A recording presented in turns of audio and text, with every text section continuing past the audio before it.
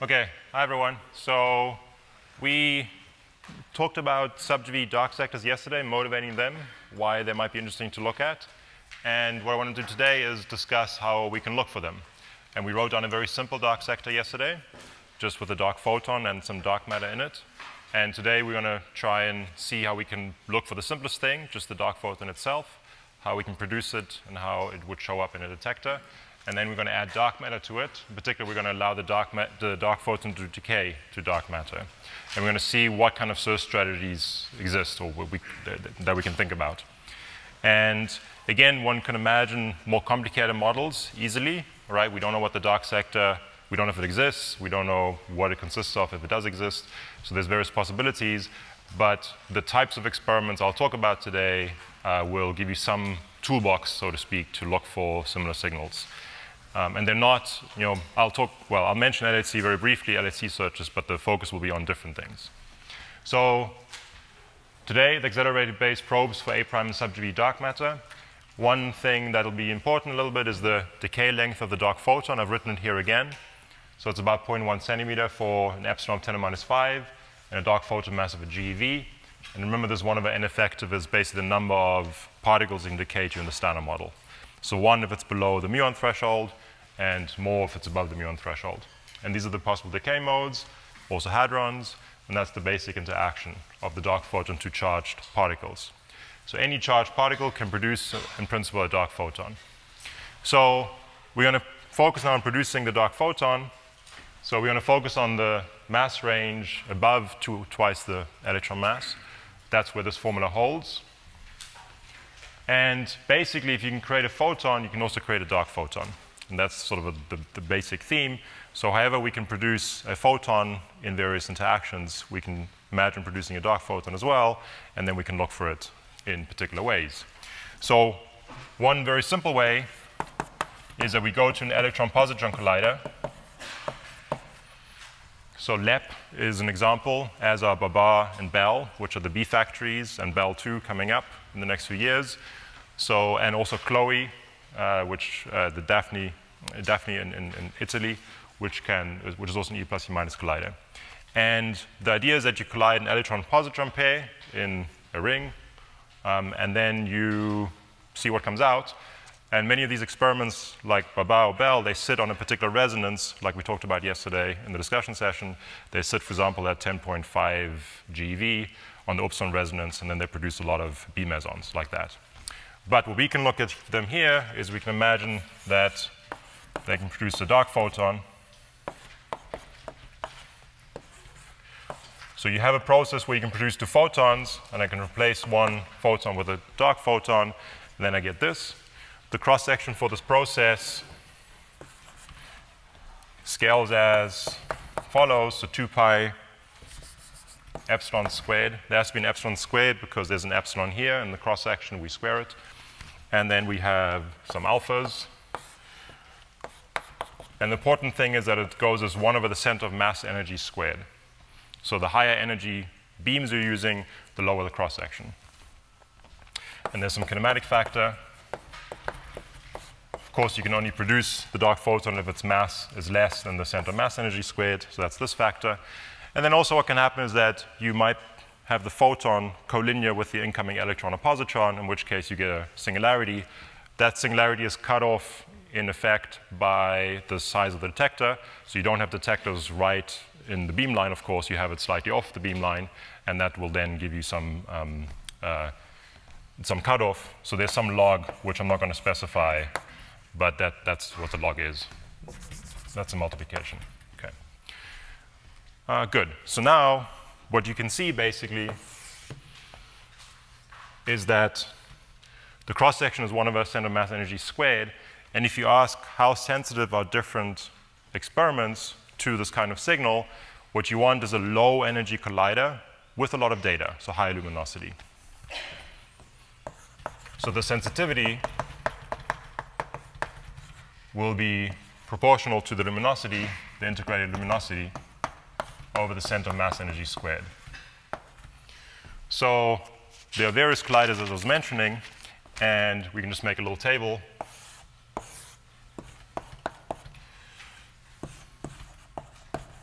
So the center mass energy in GeV, the integrated luminosity of these different colliders in inverse femtobarn. And we have, for example, Chloe or Daphne sitting at 1 GeV with an integrated luminosity of 2.5 inverse femtobarn. There's a Chloe 2 coming online. I forget exactly when, actually, but that's going to have a factor of 10 more luminosity. There's Baba and Bell.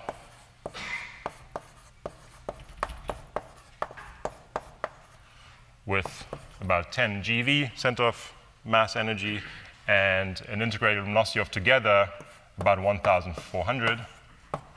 So that's a lot. And then LEP has a center of mass energy, so they sat on the Z-pole for a while, 91 GeV, and then they scan between 189 to 209 GeV with an integrated luminosity of 0.5 and 2.6 inverse femtobarn. And then upcoming is Bell 2, again with 10 GeV.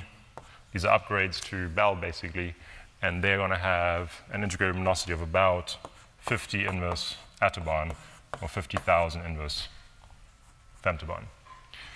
And the cross-section, just to convert this to a cross-section, so this is about 2.4 femtobarn for an epsilon of 10 to the minus 3.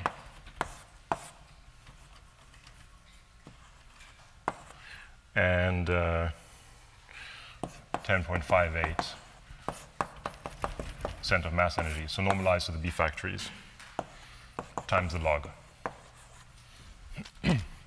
Okay, so what you can do is just to see the number of events that you're producing is just multiply the integrated luminosity with a cross-section, and you can see that at Baba or Bell, just in this process, for this particular epsilon, you would get, several, almost 10,000 events roughly, right? A little bit less. Okay, so this is really a large signal that you can look for. So this search has been done at Baba. The analysis has been done, and there's limits on that, and I'll try to sketch them by hand in a few minutes. Okay, and of course Bell 2 will look for this, and of course you would have heard about it if something has been seen, but it hasn't. Yes. You're looking at incline to back to E plus E minus? Good. So what you're looking for is this decay. So the dark photon would decay to, depending on its mass, to electron-positron pairs, mu plus or minus, and other things. So what do you do? How do you look for that? The way you look for that is you've got some background spectrum. You take the invariant mass of your electron-positron pair coming out. There's some background spectrum just from QED. I'm just drawing it roughly. And then there's some resonance sitting at the dark photon mass. And this is the number of events. And this width of the dark photon is tiny. Okay, so yesterday we wrote down the width. It's very small. So what determines the width in the experiment is just the detector resolution. Okay, but just because you cannot measure perfectly the energy and the momentum of the particles. So that determines the width. And for Baba, it's roughly MeV-ish. Okay. Or 10-ish MeV, but worse, yeah. You also fully inclusive to account for invisible decays of the electron, because you know the initial E plus E minus momentum. So just from gamma, you know what A prime is, even if it doesn't decay to visible. For invisible decays, right. Yes. We will get to that in a few minutes. Yeah, when we look at dark decays to dark matter. Okay. Okay. Are future colliders relevant at all, like FCC? So LEP, right, has a center of mass energy, just to give you that example first, about 100 GeV. So you see that in the cross-section, you're down by 2 orders of magnitude compared to Baba, just the cross-section itself. And that luminosity was also small. So ILC or FCCE will, of course, have larger luminosities, but because of the cross-section, you want to use Bell 2. Unless, of course, the dark photon is above 10 GeV, then you can't produce it here. In that case, you have to look at other things, yeah. Okay. So then the second thing is beam dumps, or fixed target experiments. And there's two types that we'll talk about, so an electron and a proton.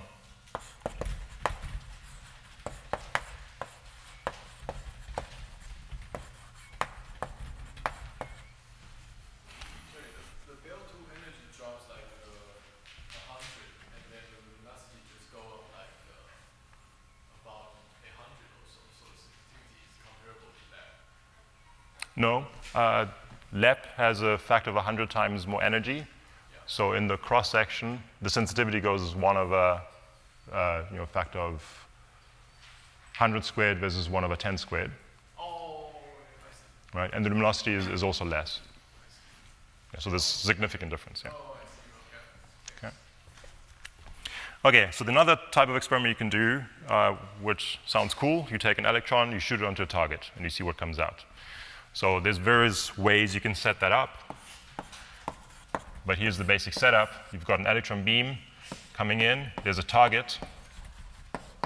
The thickness of the target can vary. You can make a very thin target, which you want to do if the dark photon lifetime is very short, because then you don't want to have the dark photon decay inside the target. Because once it decays inside the target, the electron positrons coming out, they'll multiple scatter. That's going to mess up your angular resolution if you want to look for an invariant mass peak. Or you can just use a thick target if you look for very long lifetime dark photons. And the idea is that you produce the dark photon here. The diagram is the following. So you've got some target nucleus, like tungsten or tantalum, or carbon, whatever you want to use. There's an interaction here, which is E times Z. So the photon couples to the charge, so it's Z times the number of electrons. And then there's a photon and dark photon being produced, radiated like that. Okay, so this is some nucleus. Okay. And the cross-section will scale as Z squared times alpha cubed, epsilon squared over MA prime squared. And again, there's some log pieces which come from various singularities, which I'm not going to discuss in detail. So that's the cross-section. And we can vary, as I said, the thickness of the target. We usually measure the thickness of the target in terms of radiation lengths. So a radiation length is the distance over which a high-energy electron will lose all of its energy except for 1 over E. So about all of its energy except 37%. And for one radiation length, the number of dark photons you would produce is the following.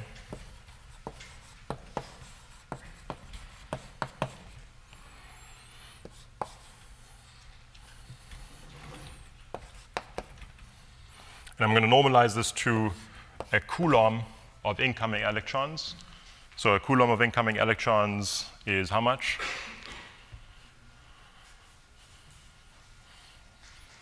Bit less than 10 to the 19, so 6 times 10 to the 18 or something like that. Okay, so that's a lot of electrons coming in.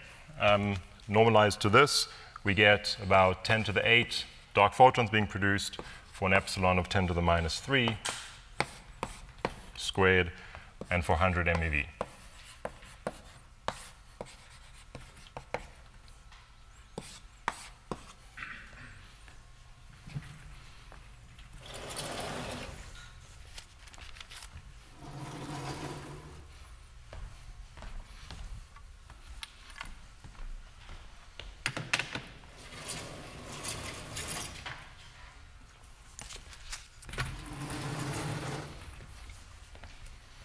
Okay.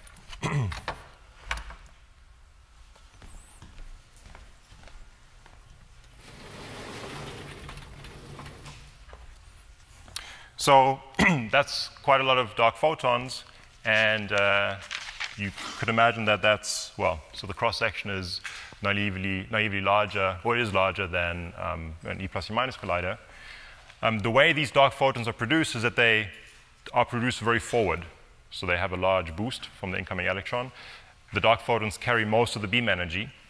So it's not like photon radiation, where you radiate a massless photon, where it tends to likes to carry not that much energy.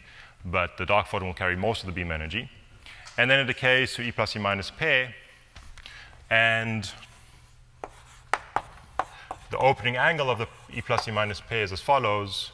So A prime produced very forward. The angle with respect to the incoming electron goes as the dark photon mass over the beam energy. to the power of 3 over 2. And the opening angle to E plus E minus, for example,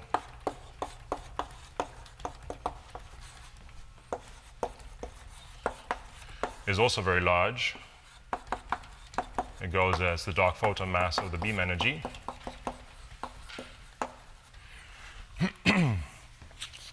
And then what you do is, well, what you do depends exactly what you're looking for. So you can have a target that's very thin if you want to look for prompt decays, or you can have a very thick target with some shielding behind it to avoid any backgrounds, and then look for very long-lived dark photons. So there's various options. And all these various experiments exist, or yeah, all these various ideas exist. So for prompt decays,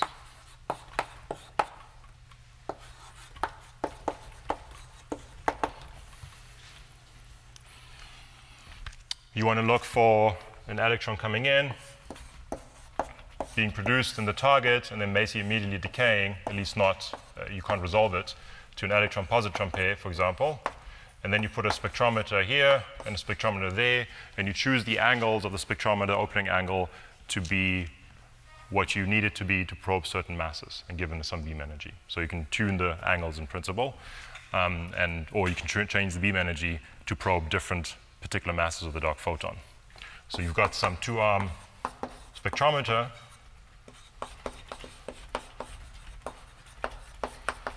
And examples of this are the APEX experiment and an experiment that was done at Mainz. So APEX is at JLab. APEX stands for A prime experiment, and yeah, and Mainz did something very similar. And this is looking for prompt dark photons, so there's a huge amount of background that you also get. Right, so you might think, oh, I'm producing so many dark photons, this is going to be a very easy search. And what you want to do is you want to look for some resonance of the E plus E minus pair, so you want to measure the momenta and energies very precisely. The problem is that there's a lot of backgrounds as well. So there's, for example, diagrams like this, where this is the nucleus, here's the electron coming in, there's a photon, I'm radiating a photon, an off-shell photon that goes to E plus E minus. So that's one particular background. That's actually an irreducible background. So we take, if the photon has precisely if the momentum squared of the photon is precisely the mass squared of the dark photon, then that's irreducible. You can't distinguish it. Another diagram that gives a background which is much larger, but it looks kinematically very different, so you can get rid of most of it, is this one, where you have photons radiating like that. So all those different backgrounds give you two electrons and a positron, just like the signal, and you have to contend with that. But what you basically get is a big spectrum of events, and you look for an invariant mass, and you do a bump hunt just like you do for the dark photon, for the Babar search.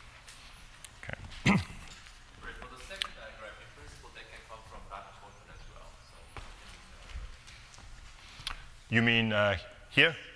That's right, but then there's going to be two insertions of epsilon. There's two epsilons, right? So that's going to be suppressed.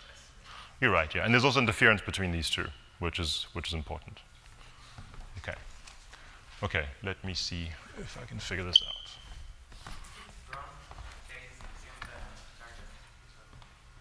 Say that again?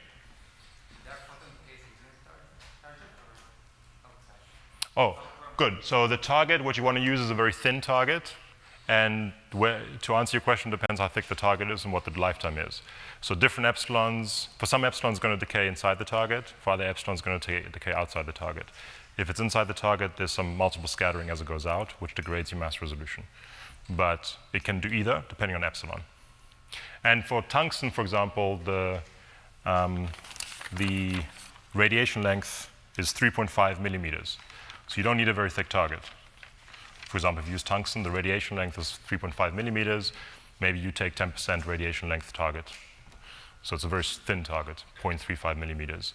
So the chance that it decays outside, is pretty large. But you have to take that into account. So it depends on epsilon. So they want to. That really means that it decays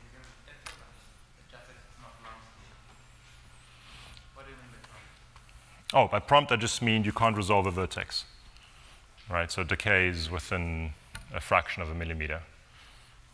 Okay. So, yeah, you can't resolve it. And by displace, which I'll talk about next, by that I mean you can resolve a decay vertex. So it actually lives for a centimeter or something, and you can distinguish that from that, and you don't, when you see where the electron-positron pairs come from, they don't come from the target, they actually come from behind the target in empty space, and there's just an E plus E minus pair that appears. Does that answer your question?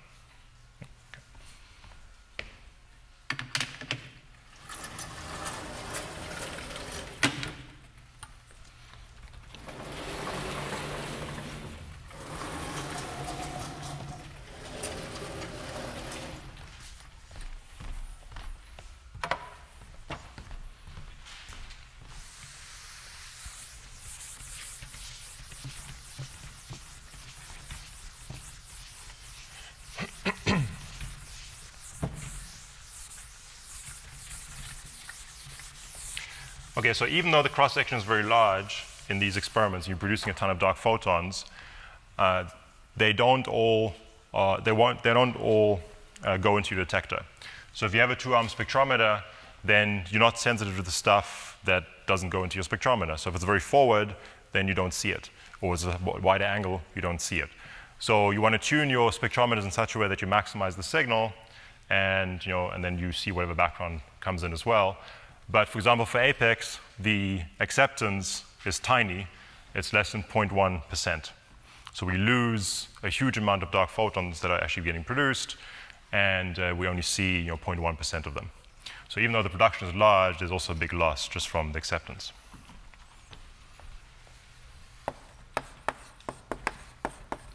So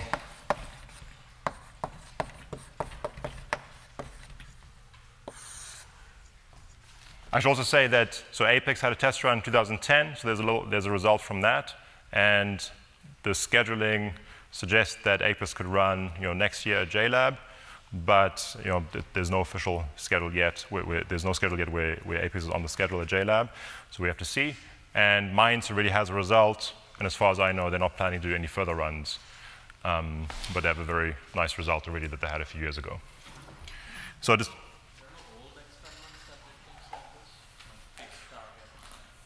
So there's old experiments that did beam dumps or so, or with thicker targets. I'll talk about that in a second. Yeah. Okay, so displaced vertices. So here what I'm talking about is decay lengths that are order a few centimeters, or order centimeter. And if you want to know that you have a displaced vertex, you need to be able to track your electrons and positrons as they come out, so that you can track them back from the origin and see if they originate from a point that doesn't coincide with the target. That's a great way to reject background, because the background shouldn't do that. Of course, you can still get fake displaced vertices just from multiple scattering, etc. But in principle, it's a great way to get rid of background.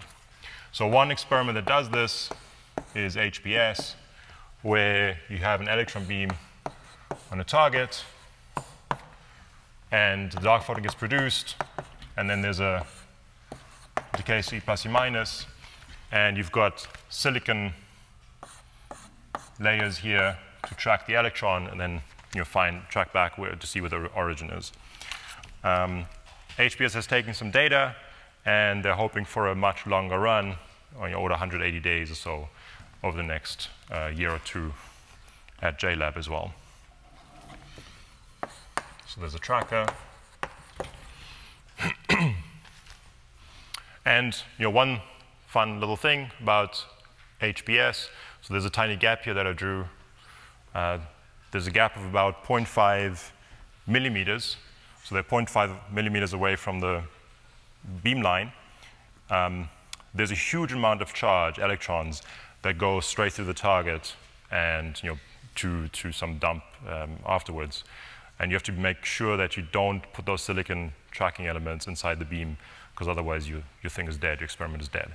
But they get within 0.5 millimeters of that beam line. So it's a really cool engineering feat. Okay, so, and there's reduced background because you have displaced vertex.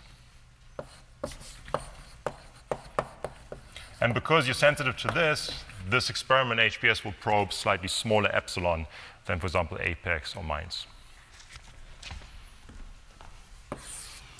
Okay, and then finally, among the beam dumps, so this is long-lived, and by which it could be anything longer than this, so bigger than 10 centimeter to, whatever you want, kilometers, or a kilometer or a few hundred meters. And one example of this is E137, which was a beam dump experiment that was run at SLAC in the 1980s, looking for axions, I think, at the time. And James Bjorken was one of the people on the experiment. And it was at SLAC. There's an electron beam on a target. Then there's a big hill.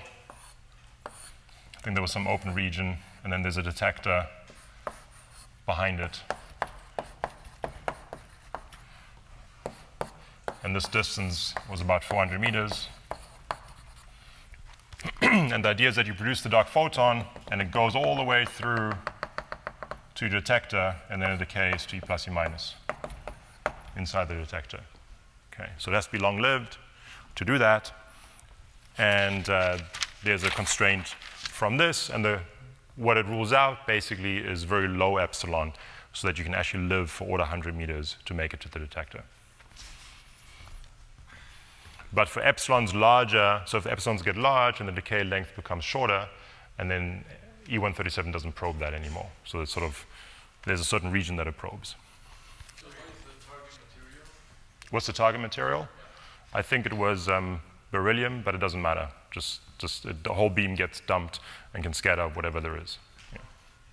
What if the acoustic is behind the detector? Oh yeah, no. So then you don't see anything. Sure, that can happen. But there's some chance that it decays inside the detector. So you can calculate what that is. So there's a band, right. So the constraint will look like this.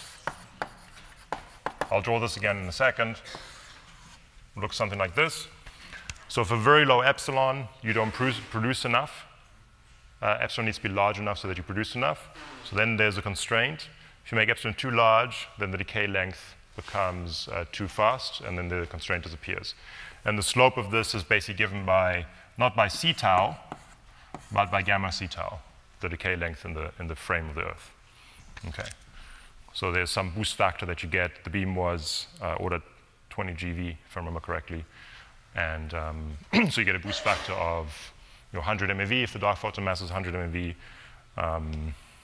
So 20 GeV over 100 MeV, for example. So a factor of 20 boost factor. So yeah. the hill is to shield the detector from background? Yeah, so the hill just basically gets rid of all other things that might arise. I mean, you might have some background of things that get through, but very unlikely. So in that case, why, in the silly question, why don't they put the detector right by the hill instead of that open space? Oh, that's just the way the setup was. Yeah, there's another hill here. I think there was another hill, yeah. 400 meters was probably for some particular model of the axiom. I don't know if the reasoning was that sophisticated. I mean, yeah, so I think it was just that, I think it was more like where can we put the detectors to shield it a little bit. A big part of the background was actually electrons going up or charged particles going up, hitting gas in the atmosphere, I mean, the air in the atmosphere, and then coming back down. So it was so-called sky shine. That was a lot of the background. But yeah, I think it was more of a, there's no reason you need this open space. Like usually you can just you can have a mountain and put a detector, in it. Okay, good.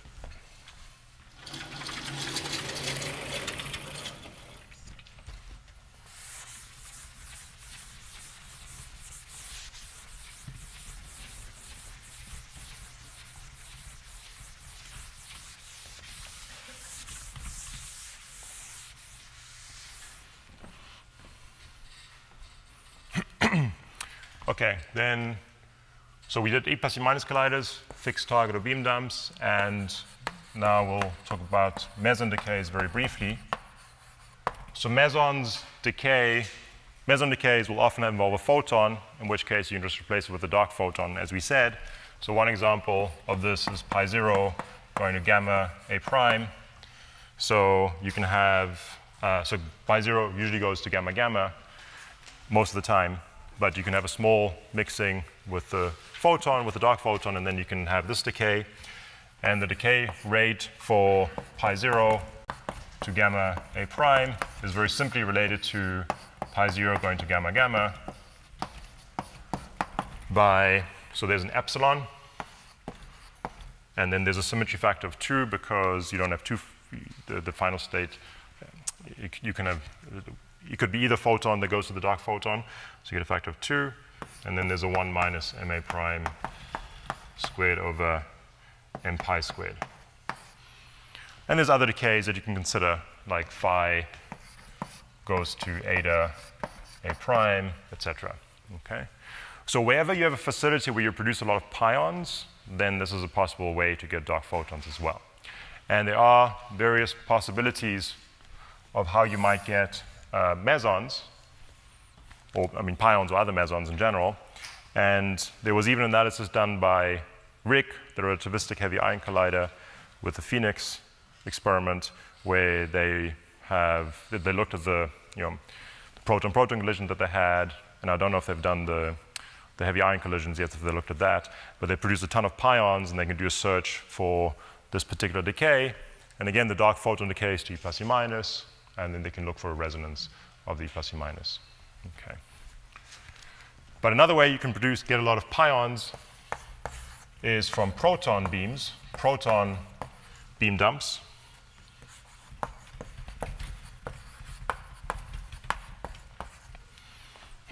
So which experiments use a proton beam dump?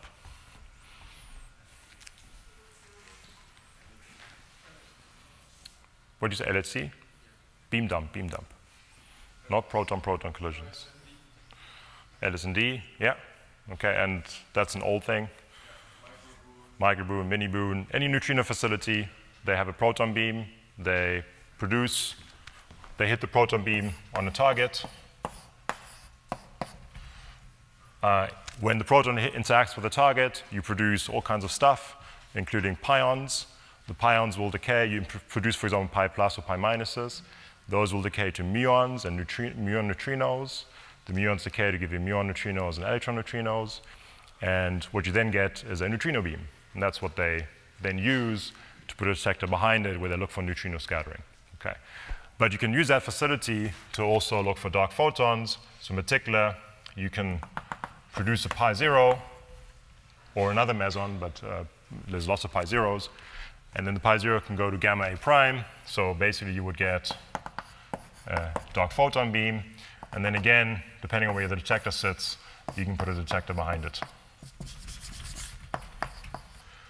and look for the dark photon decaying inside your detector.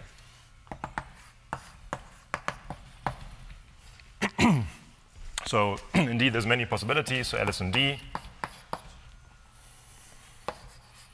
there's mini boon,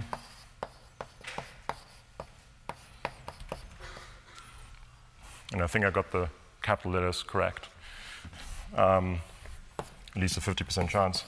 Okay, and then there's SHIP, and there's Sequest,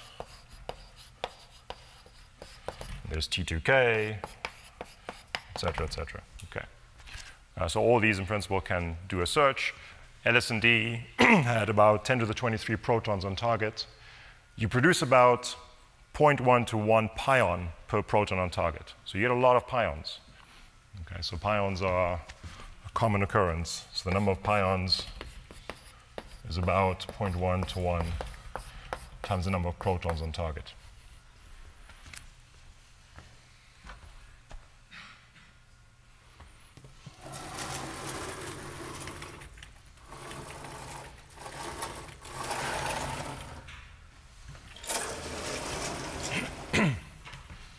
Okay, I'll just use this.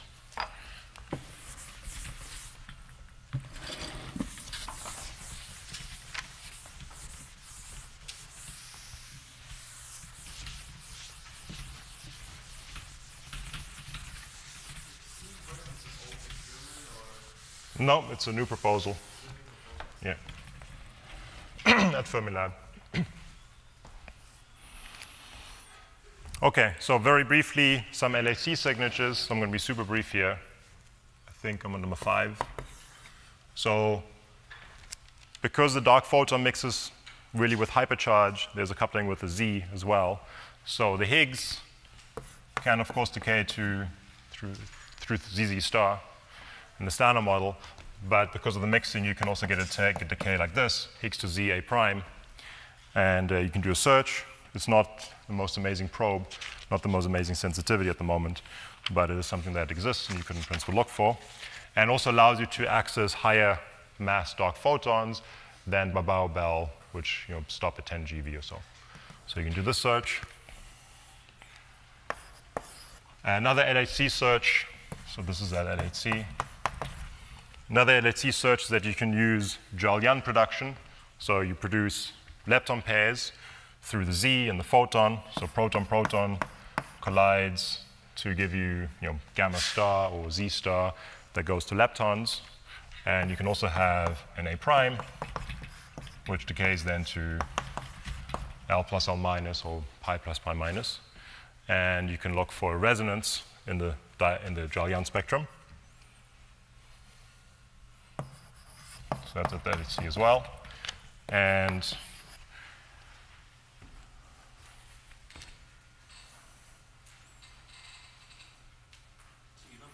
okay.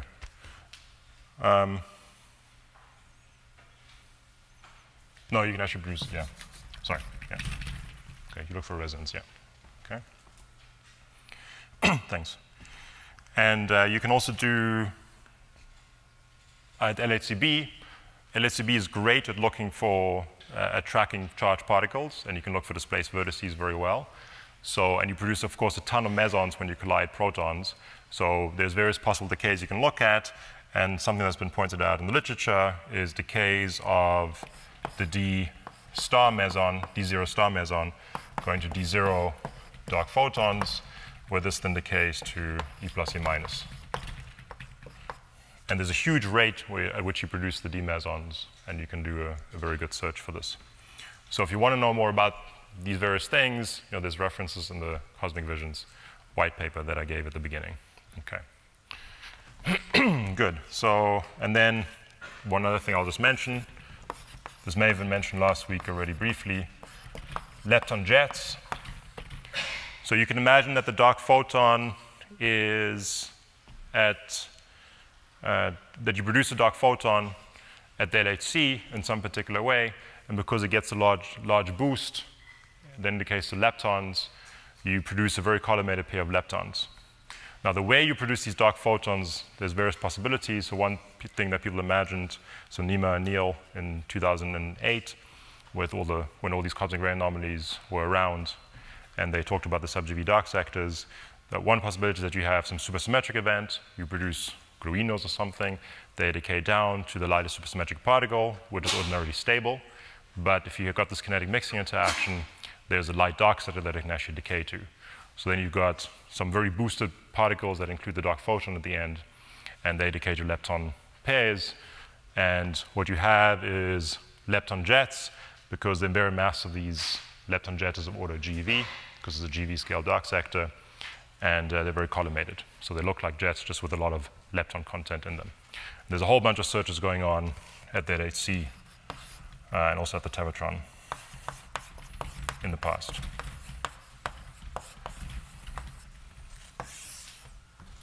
Okay, and then, so those are the way we can produce it.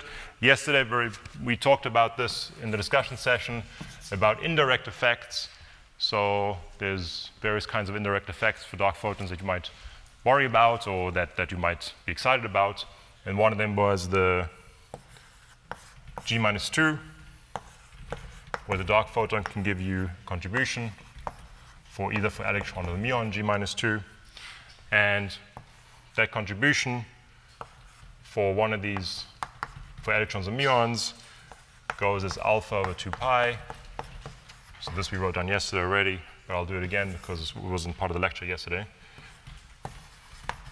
And there's two limits where the dark photon is either much lighter than the lepton, then it's just a simple factor. So that's just the normal photon contribution in the loop. There's an epsilon squared if you've got a dark photon. But if the dark photon mass is heavier than the lepton, then the scaling is a bit different. It's given by this here.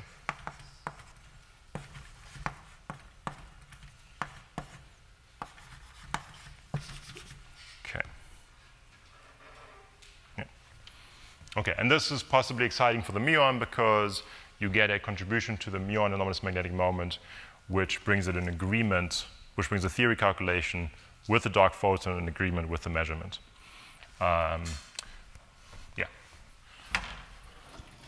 Okay, so now I'm going to attempt to draw the plane, epsilon MA prime plane.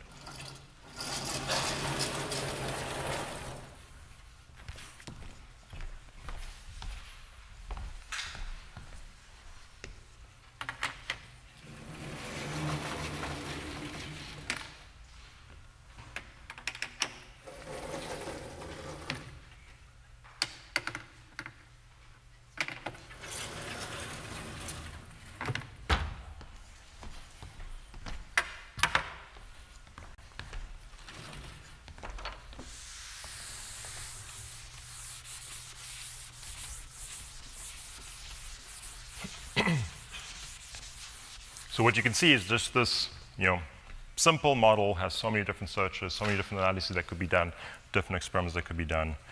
And since it's such a simple portal, in principle, a very important portal because the epsilon could be very large. It could be a very important connection to a dark sector if something like this exists. It's the people have spent a lot of time trying to probe the different masses.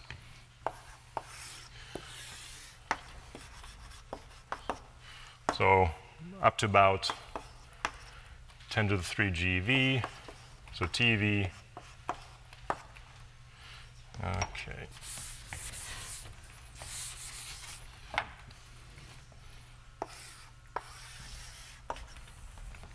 So we're starting at MeV, so 2 ME, 10 MeV, 100 GeV,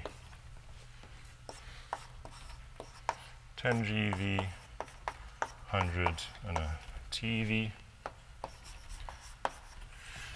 And epsilons here, let's start from 10 to the minus 2, 10 to the minus 4, 10 to the minus 6, 10 to the minus 8, and 10 to the minus 10. So at the low mass end, at high epsilon, the G minus 2s rule out things. So there's the band, first of all, where you can explain the anomalous magnetic moment of the muon. That lies around here. So there's a little preferred band. If you lie along this band, you can explain the anomalous magnetic moment of the muon. Then there's constraints from the G minus 2 of the electron, which disfavor this whole thing. So this is the preferred. Then there's the beam dump searches, like E137 that we talked about, and also others. They rule out the low epsilon piece.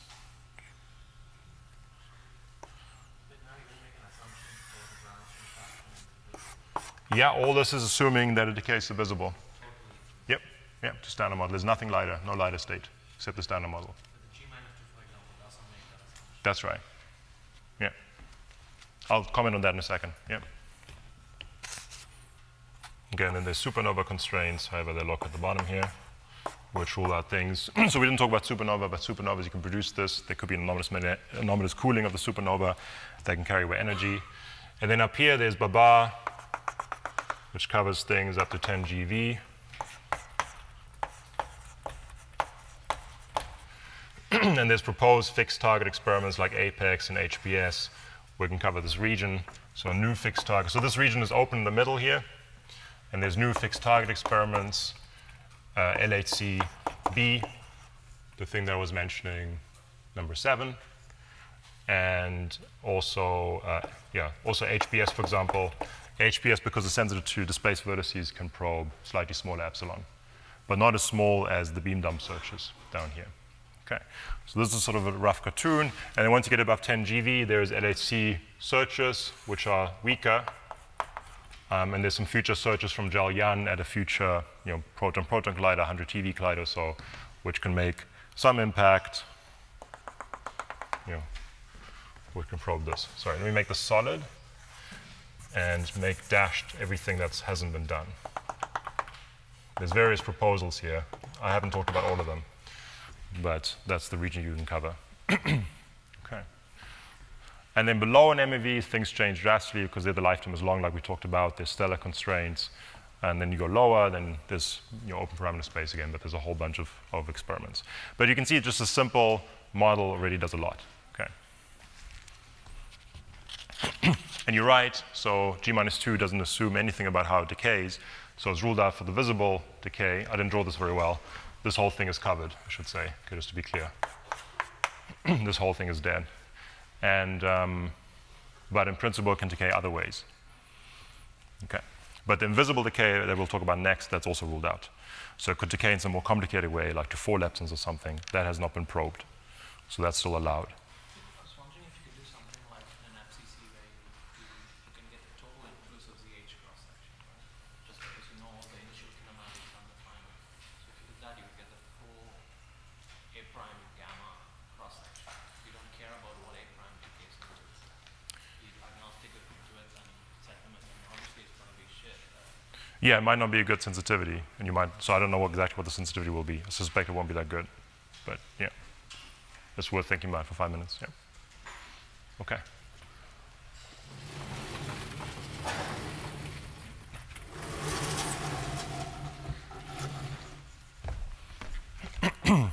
Okay, so that's what I wanted to say about the visible decays. Now let's imagine that we add the dark matter to it. And we have a new decay, so the dark photon can decay to dark matter. So we've got sub-GeV dark matter. And what can you do then to look for that? And what you'll see is that the searches that I'll go through are similar. Not all the same, but they're similar. Similar types of experiments. So again, beam dumps and colliders, and we'll see what kind of signals you can get. Okay, so now let's go to sub-GeV dark matter. Right, so the basic idea is that now you have a new decay channel where this is allowed. The decay rate for that goes as alpha dark. And very simply, you can make this much larger than this decay rate, which goes as alpha epsilon squared. So if alpha dark is larger than alpha epsilon squared, this will dominate, and you'll have an invisible, so to speak, decay. Okay. Invisible just means that the dark matter will not deposit any energy in your detector, like a charged particle might. Okay. So this dominates.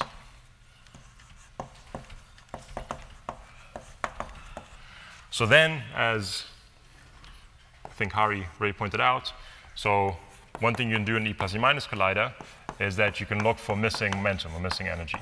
And since you know the initial state, electron positrons, energy is coming in, and you can measure the outgoing photon, you can, in principle, do a very good measurement. So you've got electron positron coming in, producing a photon, producing a dark photon that then decays to chi bar. So what you have is gamma plus nothing.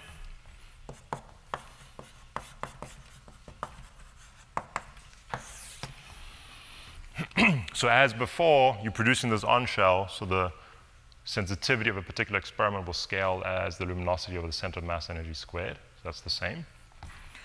But now what you want to look for is for missing mass. And it's very simple to calculate the kinematics for this process if you produce an on-shell dark photon that you don't see. So what you can do is you can measure. So what you measure, of course, is photons plus the missing energy.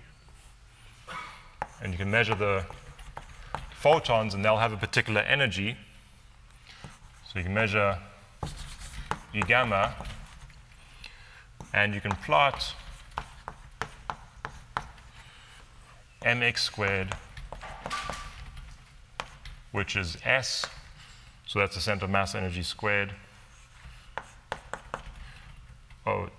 Minus 2 times E gamma times root S.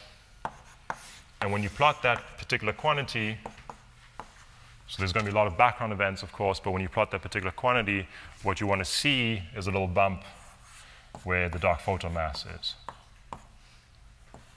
Okay. So again, there'll be some background, and what you do is you can look for a bump on top of this. So you look for a missing mass peak.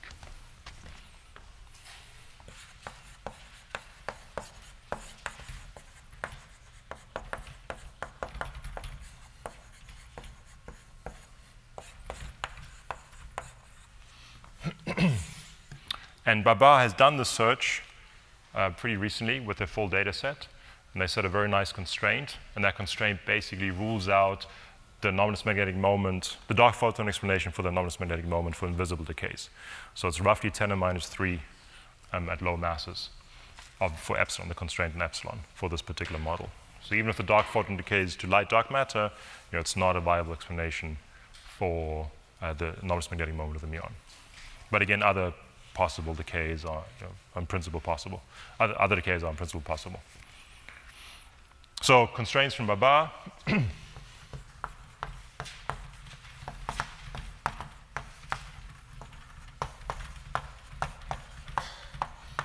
2017, a few months ago. And then, of course, there's lots of future searches. So as part of this white paper that we put out a week ago or so, there's a whole bunch of possibilities to look for this signal, to look for light-dark matter. So of course, you can just do the same thing at Bell 2. I should say, this is not as simple as I'm making it out to be, right? What you need to do is you need to look for a photon.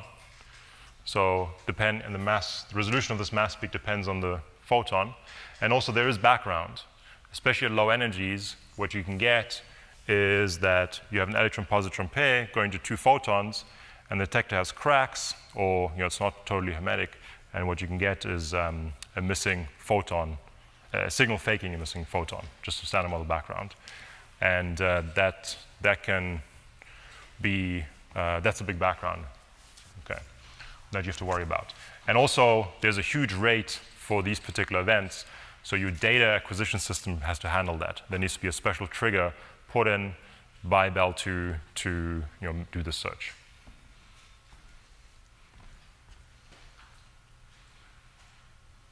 Okay. By the way, and I don't know if I misspoke earlier, so Baba didn't have this trigger for the full data set. They only had it for a fraction of the data set. So they reanalyzed that fraction of the data set, roughly 30 to 50 inverse femtobarn, and they did an analysis on that. But they didn't have the trigger for the full data set, so you couldn't even use the full 500 inverse femtobarn or so that they had. Okay. So Bell 2, there is experiments that are similar in spirit here, but they're actually sort of beam dump experiments. What you can do is you can take a positron beam and shoot it onto a target and have the positron interact with the electrons in the target. And then you also get E plus E minus collisions. But what you're actually using is a positron beam.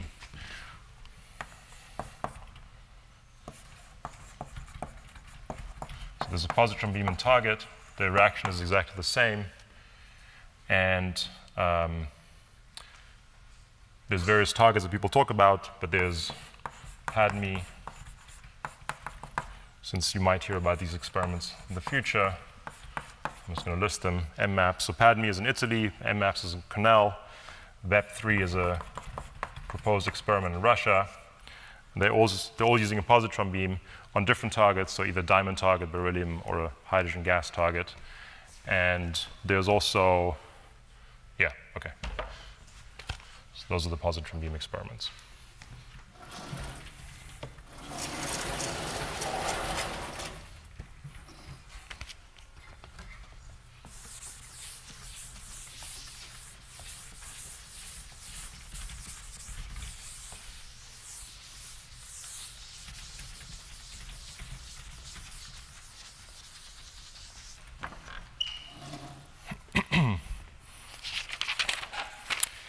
Okay, then going to the fixed target experiments, there is some very nice, very interesting ideas as well.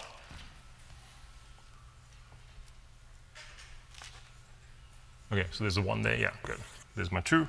So missing, where you look for missing momentum or missing energy in a beam dump experiment.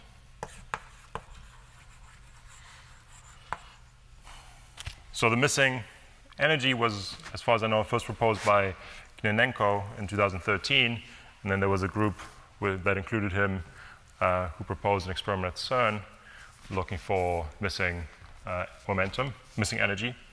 And then Ed Ezegiri, Gordon Krinjayek, Philip Schuster, Natalia Toro also proposed to look for missing momentum and proposed experiments like that as well. And the following is the idea. So you've got an electron beam on a target again. So it's a fixed target experiment. You again produce the dark photon. Now we're going to keep track of the recoiling electron, though. And then this dark photon decays to dark matter. And what you have is you want to look for the missing momentum or missing energy that you get from this beam. So what you need to do is you need to know your incoming beam energy, or keep track of the incoming electron. You need to keep track of the outgoing electron and see if there's missing energy or missing momentum. So you can either put a calorimeter right there to measure the energy of the event, or you can put some silicon tracking elements to measure the momentum very precisely of the outgoing electron and try to see if there's missing momentum.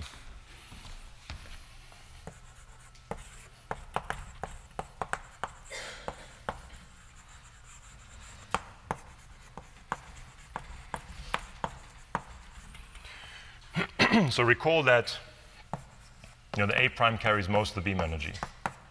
So this is a large signal as such.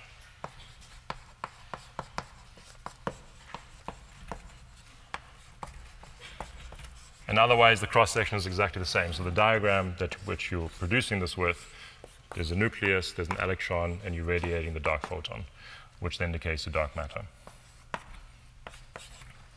Okay. So the number of events that you get here is just proportional to epsilon squared. So the number of missing energy events will be proportional to epsilon squared, as opposed to some other things that I'll talk about in a minute, where there's also an alpha dark that comes in. And this is the next thing I'll talk about. But this is a sort of a very simple idea, and it can really probe things orders of magnitude it can probe orders of magnitude new parameter space. So there's a new experiment that's proposed by people at SLAC, and it's called LDMX, Light Dark Matter Experiment. And it can really probe a lot of new parameter space that hasn't been covered in this particular channel. Okay. And I'll show the projections for that in the last lecture, and what kind of models it can cover. So one search that was already done was NA64. So there's a result from them, and there's also more data coming.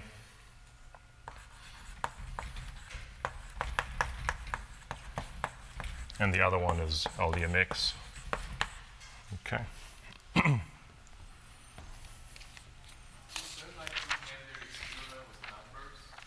Say again?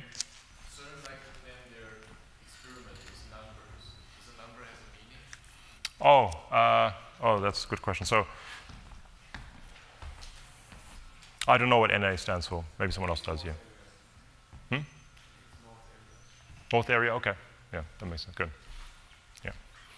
Yeah, so some people give their experiments real names. So E137 never got a real name. It's just E137. There's other beam dump experiments that appear on there. Anyway, they also have some E name to it on the plot. But so this has a real name. Okay. Good.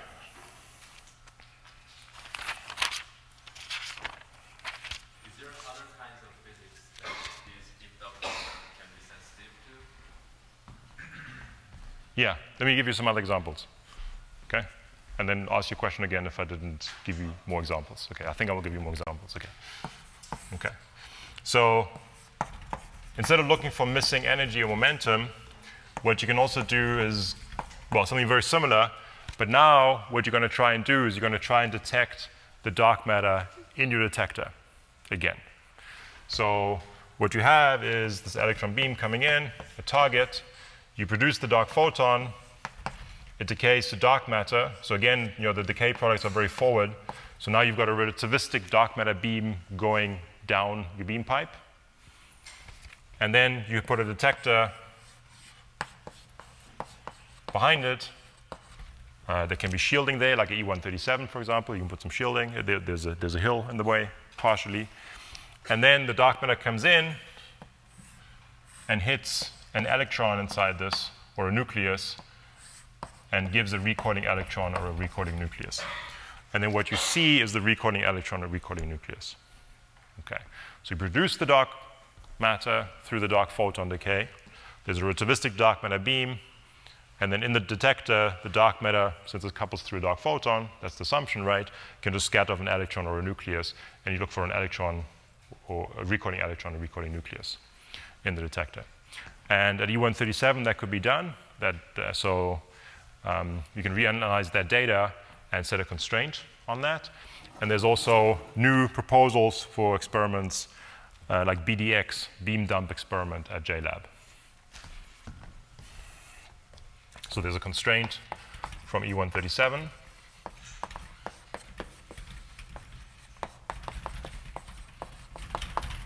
And proposal for BDX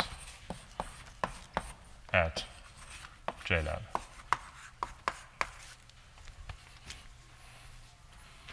Okay, so is that any questions on that? So the number of events that you get here, right, is proportional to epsilon squared. Here you're asking that the dark matter scatters again of your detector. So the scaling of the number of events that you see, the number of recording electrons or nuclei that you see, will scale differently. And so the signal events will scale as epsilon squared. So here you're producing the dark photon. That's the same penalty that you pay here. It's just epsilon squared. Okay, so there's an epsilon in this vertex here. You don't pay any penalty for it decaying. It's just going to decay sometime, however it wants. So it's an order 1. Well, we're assuming it's 100% branching ratio to dark matter. So there's no penalty for that. But then we're asking that the dark matter scatters again of electrons. So there's a diagram like this, or of nuclei. We exchange in A prime. And that's cross-section here scales as an alpha dark. There's a G dark squared here in the cross-section. That's an alpha dark. And then there is a epsilon squared in the cross-section. So that goes as alpha dark epsilon squared. So the number of events goes as epsilon times alpha dark epsilon squared, which is alpha dark epsilon to the 4th. Okay, so there's a suppression compared to the missing momentum. And so in principle, if you have control over all the energy that goes out, you can measure the outgoing energy, the visible energy very precisely, and there's no backgrounds, or you can control them. You can do an amazing search here. And here you're sensitive, again, to the dark matter interactions, which teaches you different information, which gives you different information. But the number of events you would expect to see here is less. Okay, yeah? Why do you need an alpha dark for the decay? You don't need an alpha dark for the decay. Or what? Oh, you're asking why don't you? I mean, that determines the decay width. So if alpha dark is very small, it means that the dark photon takes a long time to decay. But as long as the decay is before the detector, you don't care when it decays. So there's no penalty, because what the question is not what the width is, the question is what's the branching ratio. And we assume that the branching ratio of the dark photon to dark matter is 100%. Okay, so there's no penalty for that, it's 1. Yeah. Okay.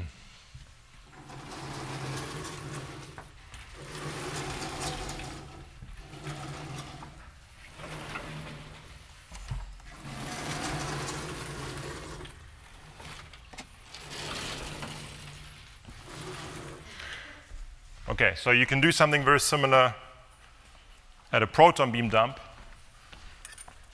And again, that's our neutrino facilities.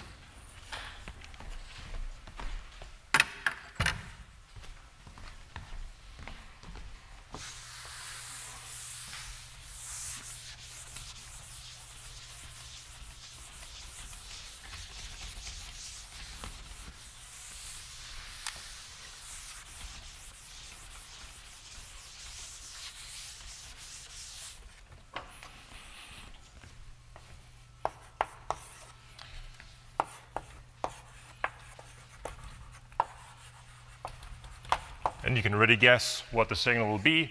So you got a proton coming in onto the target. You produce a meson, like a pi zero, produce a ton of them. It decays to a dark photon some of the time. So you get a dark photon, and that decays to dark matter. So what you have is a relativistic beam of dark matter particles to your detector,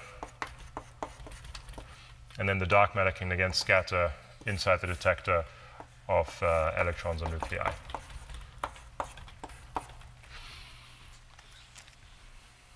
So the way it scales is the same as before, alpha dark epsilon to the fourth. Okay. So there's again an epsilon squared in the production, because in the decay rate from the pi zero to the dark photon, there's an epsilon squared in there. So here it's important because there's the branching ratio. The branching ratio is actually epsilon squared down. So this is a search that had actually been done by Miniboon recently. So Miniboon had a dedicated run to look for the signal.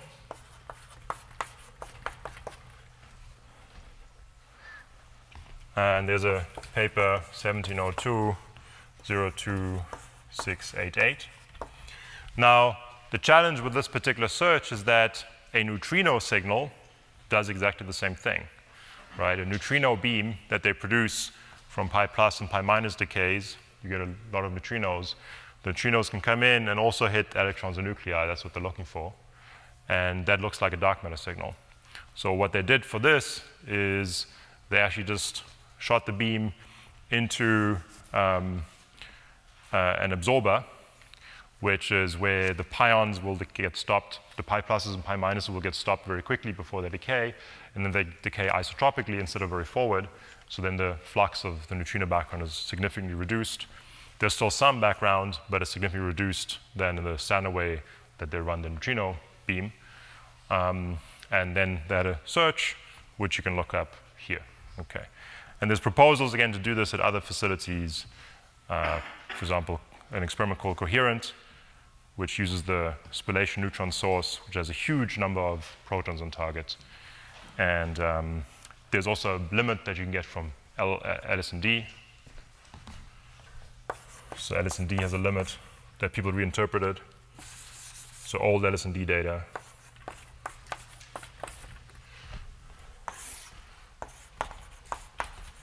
So future coherent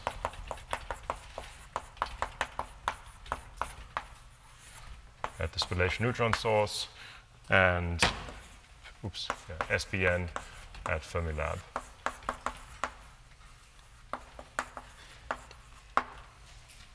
Yeah. Yeah, couldn't there be another sort of kind of experiment where you look at like some sort of photoelectric effect? In which, you know, like you have this electron and it's scattering and ejecting this A prime, but you could have the reverse thing, right? You could have this A prime coming and bumping up and beeping out an electron out of some material or some sort. Like an absorption signal? Right. Um, And if you're sensitive, any electrons coming out of this material, are you aware of that? So that's used for low energy searches. So like for light dark matter searches, where you've got dark matter, that's a dark photon that gets absorbed by an electron, and then does what you say. Right. I think that's what you mean. Here, it's so you don't want to look for the dark matter. You want to look for the dark photon itself. Yeah. So there's a So good. So there's a dark photon which in principle can scatter as well. That actually hasn't been studied as much. So some people have done some preliminary work, including myself on that, but it was never published. That will give you a signal. I don't think it might give you rule out some new parameter space. It's probably worth looking at, actually. Yeah, but it doesn't. So a big part of the parameter space, it won't give you anything new that I haven't talked about here. So above an MeV, right, it decays immediately. The decay length, the decay rate is too quick. And if you go to super low epsilon, so the decay length is long, the production rate will just be too small, so you don't care. So it's something that only is applicable below an MeV, and for that region, there's a priority constraint from some slack mini charge experiment or so, which I can tell you more about, but it was never actually published. But yeah, good, yeah. So for the electron beam up, you usually have this Bremsstrahlung, right?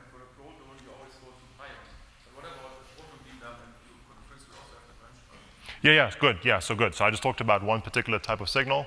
That's a pretty important signal as long as the A prime is below the pion mass and the dark matter is below that. But otherwise, you're absolutely right. You can take this diagram as well and radiate it. You can do that as well. So these guys at Miniboon, they took all that into account. And there's actually Patrick de Niverville wrote a whole program, software package that includes all the various production mechanisms, etc. Yeah, it's a good point. When you do a big diagram, there was like a huge unexplored space around 100 GeV and 10 to the -2 epsilon, right? But wouldn't that have been explored very well, like close to the Z mass, for example? Should there be same limits near 90 GeV? Or Yeah, so I didn't draw it very accurately, so we can look at a proper plot. There's constraints around there. There's also electric precision measurements, so they go down to 10 to -2-ish, roughly. But if you go below 10 to -2, there's actually a lot of open parameter space. There's some constraints from Jolyon searches at LHC 8 or LHC 7 ATV. Yeah, so if you want to know the exact things, you should look at a professionally made plot, not this thing that I drew.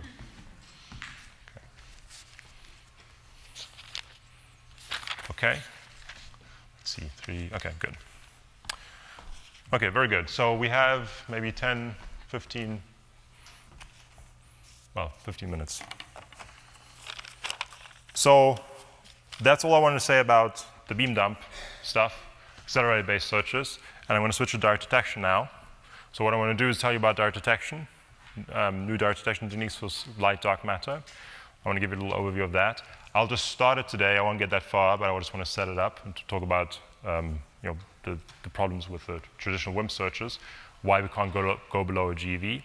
And then what I'll do at the end of tomorrow's lecture is to look at specific models where we'll try and figure out targets in the simplified model where we can get the right thermal relic abundance through the SIMP or the ELDR or from freeze out or from some initial asymmetry or from freeze in, and see how these various experiments that I'll talk about, including the direct detection, can probe these targets.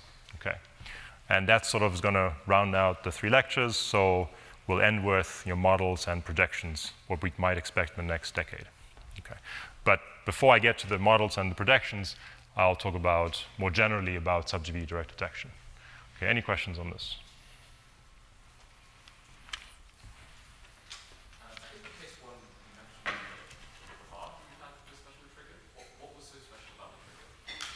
Oh, they triggered on gamma plus nothing. The rest they didn't. They just didn't look for monophotons. Yeah. So there's a big background rate for that, which is why you have to build a special trigger for that, and you have to actually want to look for that. And Bell 2, my understanding is that this will be included in Bell 2. So they can do a super sensitive search for this, so the beam dump experiments are very good at lower masses, 100 MeV roughly and below. And above that, you can go to Bell 2, and they're going to do very well. Okay. Do these have any effect on atomic spectrum? So there's been a paper on dark photon effects on isotope shifts, and I'm not qualified to talk about that, but I can give you a reference. Yeah, that has been looked at. At least if that's what you're alluding to, the answer is yes. Yeah. Okay. Let's go top.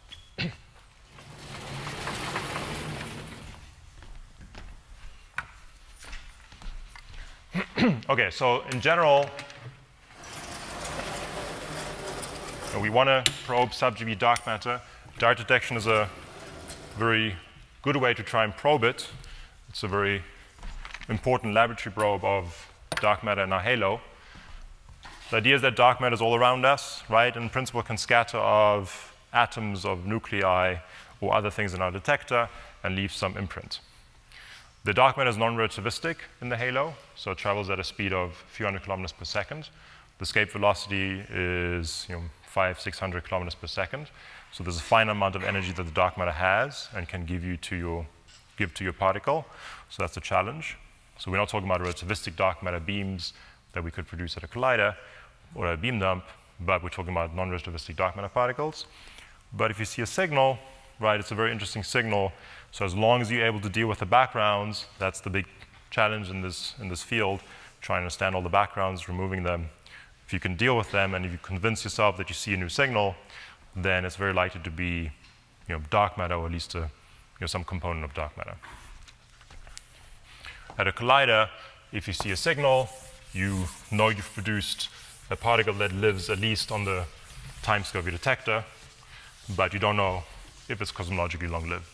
So you found a interesting dark matter candidate, but you still have to convince yourself that what you actually see is long-lived on cosmological timescales. So it's sort of important, and this is an important point that I want to make. There's no single experiment that we can do that's going to cover all the possibilities.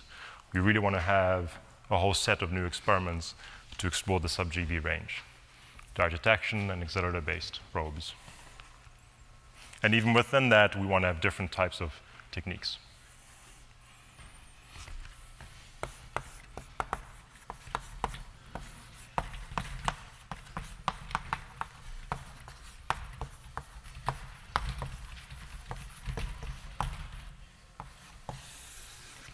So I think last week you heard very briefly introduction to direct detection, how it works. I'm just going to say a few similar things maybe again, hopefully again. But I'll focus on what the problem is with taking the traditional techniques to go low in mass. So the traditional way to do direct detection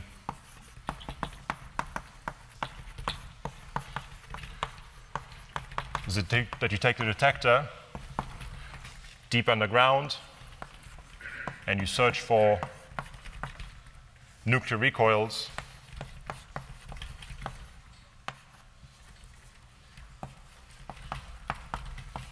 from dark matter scattering of nuclei elastically.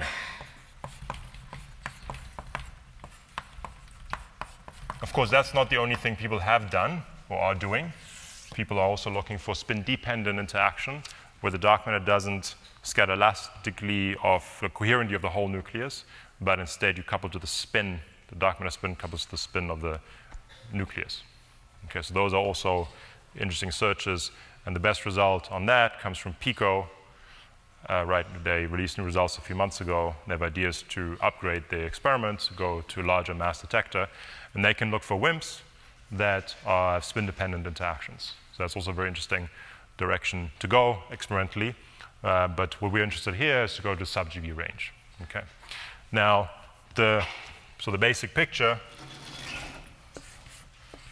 that you've got some interaction that allows you to scatter nuclei in your detector. The nucleus gets a recoil, and depending on the material, that recoiling nucleus can give you some scintillation light, it can give you some ionization signal, it might give you some heat, some phonons that you can measure, and you want to go deep underground because there's, of course, cosmic ray backgrounds which might also interact in your detector and which can give you background signals, and you want to avoid those.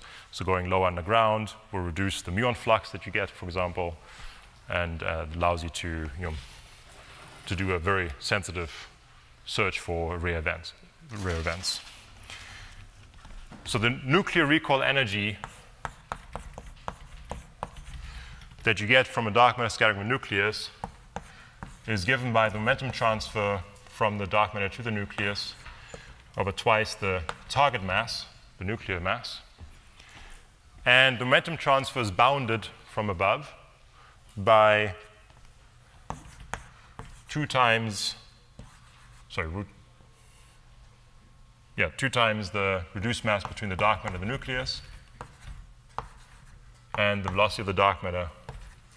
So we put a square in there, and then what we get is this here. Okay, so momentum transfer is bounded from above. And now we can put some numbers into this, and what we get is that this is less than about 100 electron volts for a dark matter mass of 500 MeV.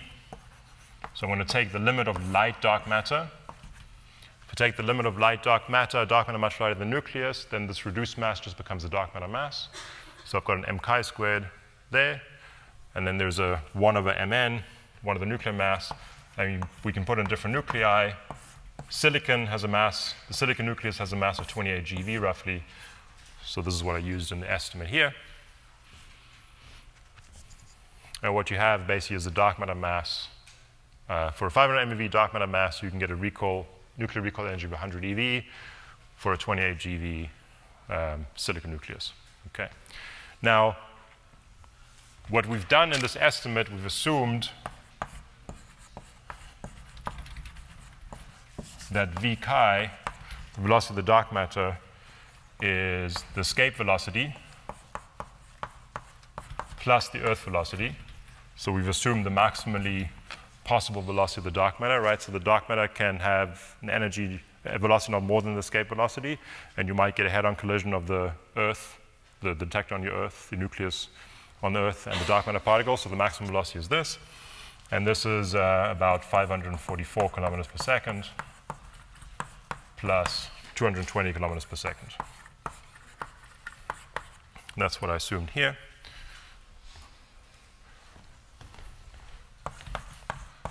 That's for silicon. So the best threshold right now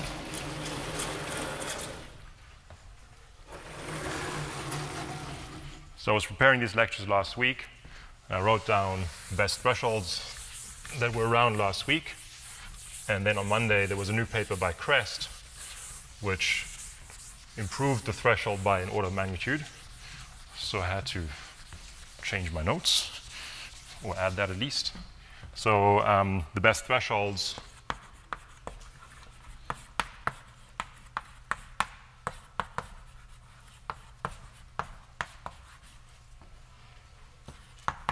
so I'll just give you a few.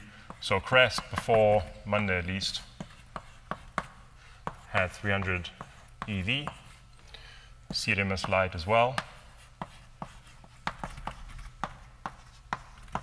Lux, or all the xenon experiments are roughly similar, about the keV of that order. And the new Crest, about 20 eV. These use different elements. So this Crest limit comes from calcium tungstate. The CDMS light limit comes from silicon. The Lux limit comes from xenon, of course. And the Crest limit comes from sapphire.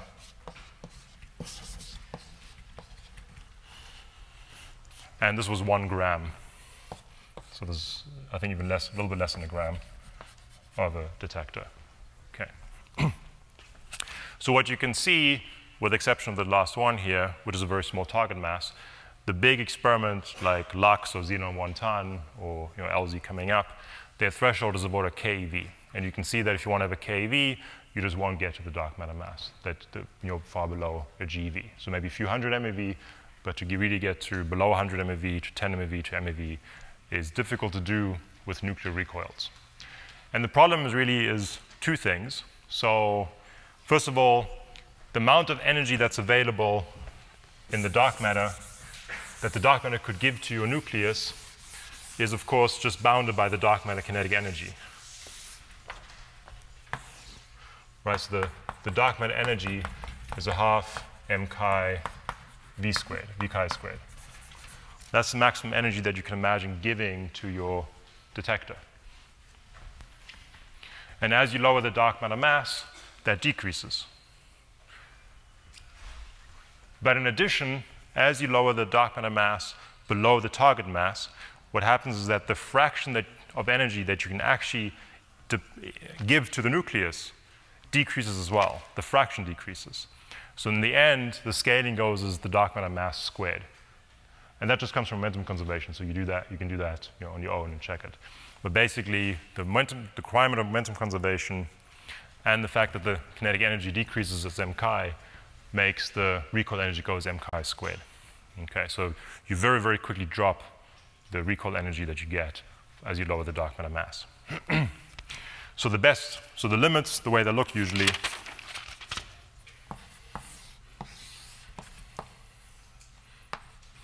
So the dark matter mass here,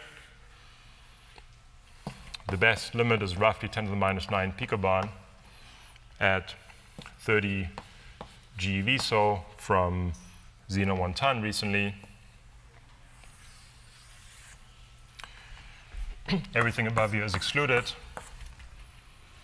This is the cross-section to scatter of a nucleus, normalized to a nucleon. So since it's coherent, ignoring a form factor expression or so, the scattering of a nucleus is just A squared times the scattering of a nucleon. And to compare different experiments that use different materials easily, everyone normalizes it to sigma n. Sigma little n, so nucleon, and that's 10 to the minus 9 picobarn. The best limit around 30 GeV. And at a few GeV, the experiments usually peter out with a few exceptions. So the best limit at low masses, or the lowest limit, the lowest mass that's been constrained from nuclear recoil searches,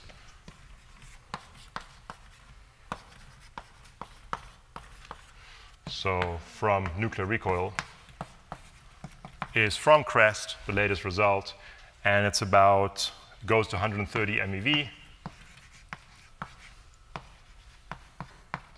But the cross-section is 3 times 10 to the 5 picobarn. Okay, so that's 14 orders of magnitude weaker than the best limit here. So there's a limit that goes lower, but it's sitting way up here. Okay.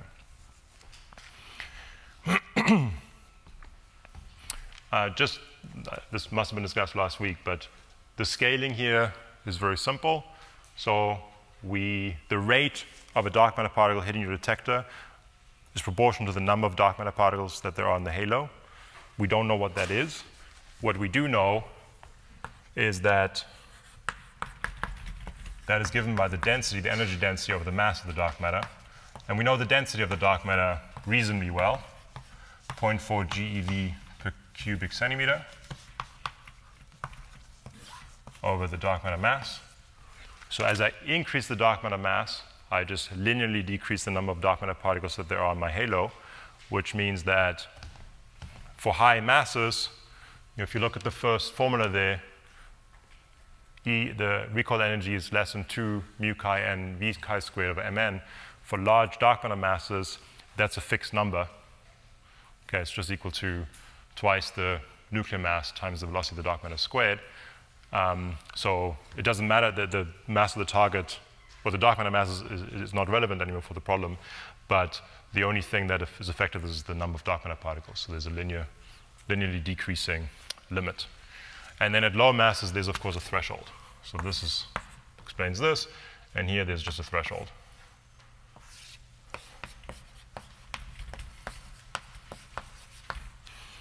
Okay, and what we want to do is probe in lower masses and also better sensitivities.